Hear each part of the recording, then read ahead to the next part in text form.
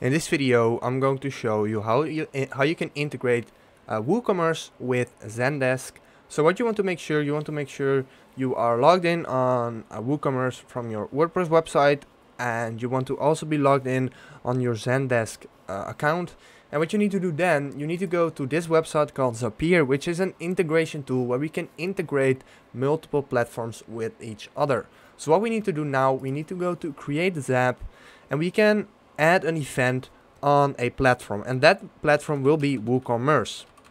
Let's type it in, Woocommerce, and now we have to choose an event. So you can choose any event here. So for example, when a subscription is created, when a coupon is created, updated, anything.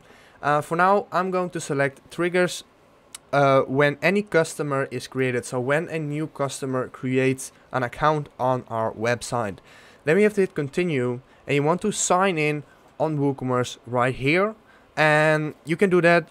That's pretty easy. I'm not going to show you how to do this because I'm not actually going to run this automation. What you can do then is set up the action. So when this happens, something on Zendesk is going to happen as well. So we can go ahead and type in Zendesk here, and unfortunately Zendesk is one of the premium platforms on Zapier, so you actually have to pay for this. Yeah, most of them are free, but this one unfortunately is not. Here we can choose an event. So when a customer creates an account on Woocommerce, we can say we can update a ticket on Zendesk, just as an example. Then you can hit continue, and once again connect with your Zendesk account, and then the automation will be set up. So you can do this with basically any website, also any event. The events I showed you right here were just examples, but this is basically how you can do that with Zapier.